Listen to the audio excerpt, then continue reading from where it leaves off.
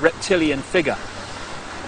When you look at the ancient gods of the Indus Valley, they talk about the Nagas, the gods who, wait for it, had the ability to manifest as human or manifest as reptiles.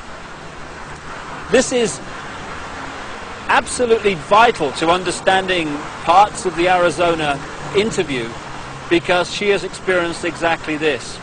And the background to what's happening is quite simple.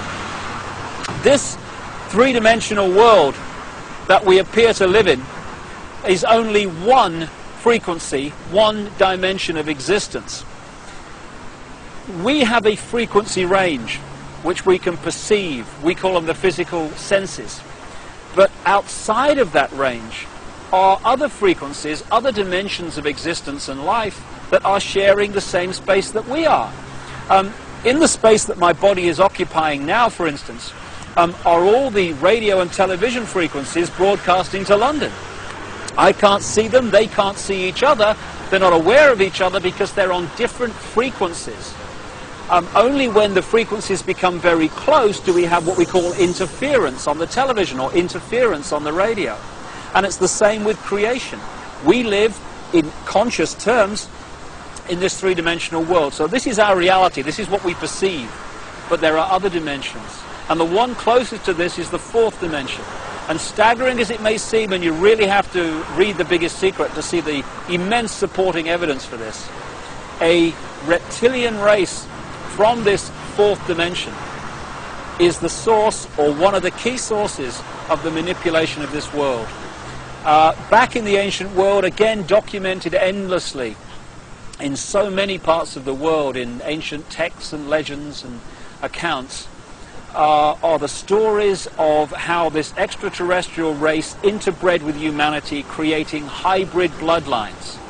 And when you do the genealogical research, you find that it is these human-reptile hybrid bloodlines that actually have occupied the major positions of power through the history of the last few thousand years, and today are in the key positions of power, running the banking system, the business system, the politics, the military, etc.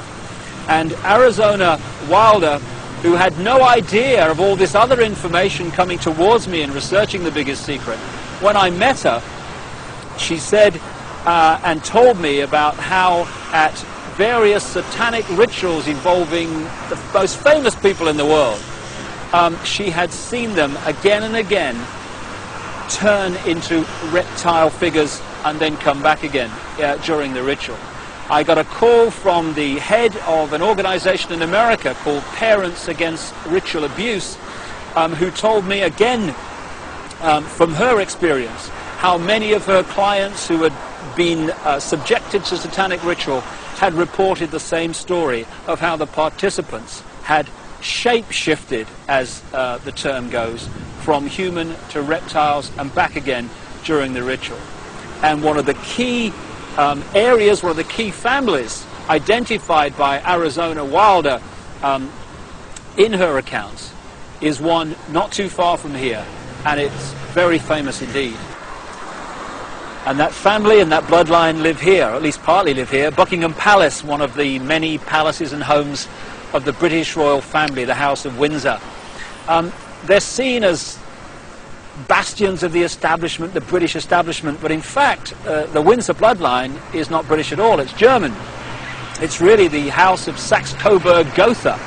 And on Prince Philip's side, the husband of the Queen of England, he's a Mountbatten, which is really Battenberg.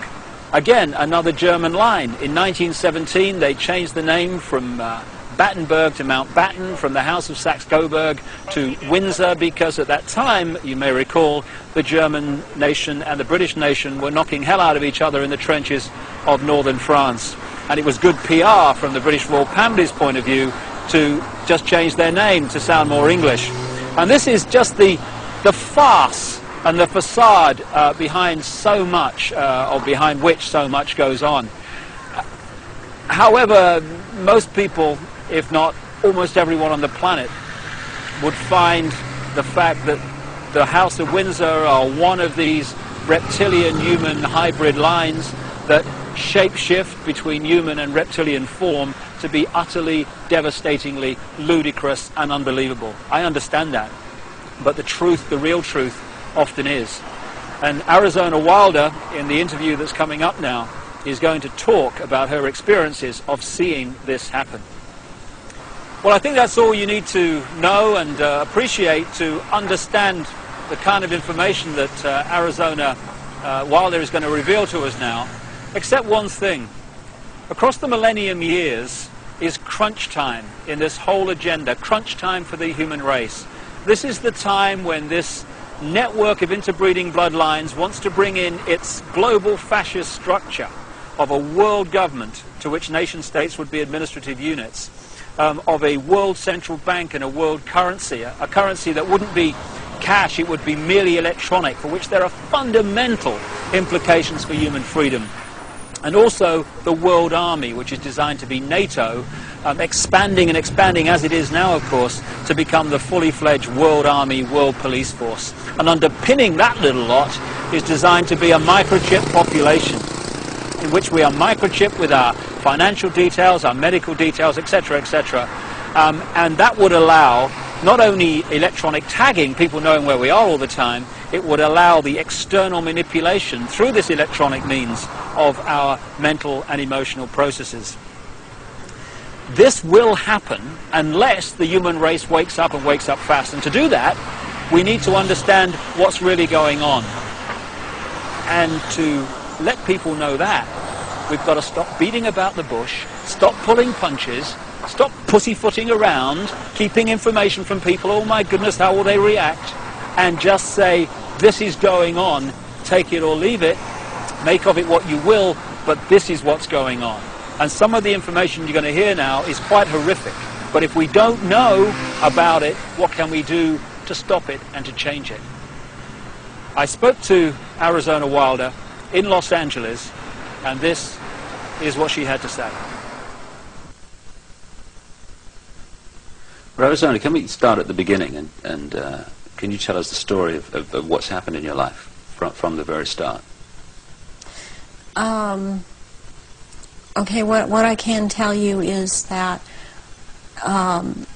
before I started looking into my life, back in 1989, I was starting to have flashes of things, and my life was not what it seemed to be, which is why I started looking into it. And what I found out was that I had a lot of missing time, and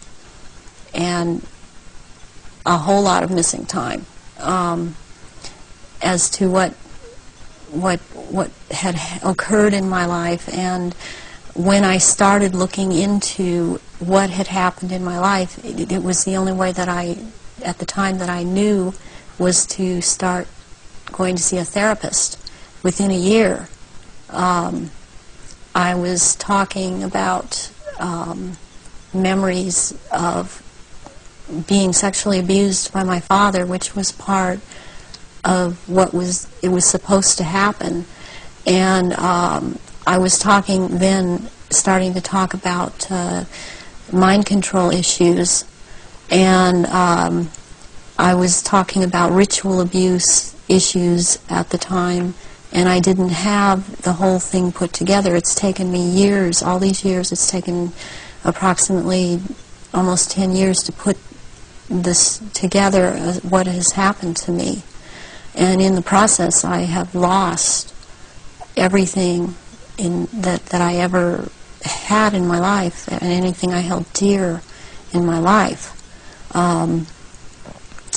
I was bred for this role that I fulfill, and it was planned from before my birth, and it was because of the bloodline of my mother's family, which comes down through Ireland, but before that it began in France. It was through the Marquis de Stac, which he came to Ireland and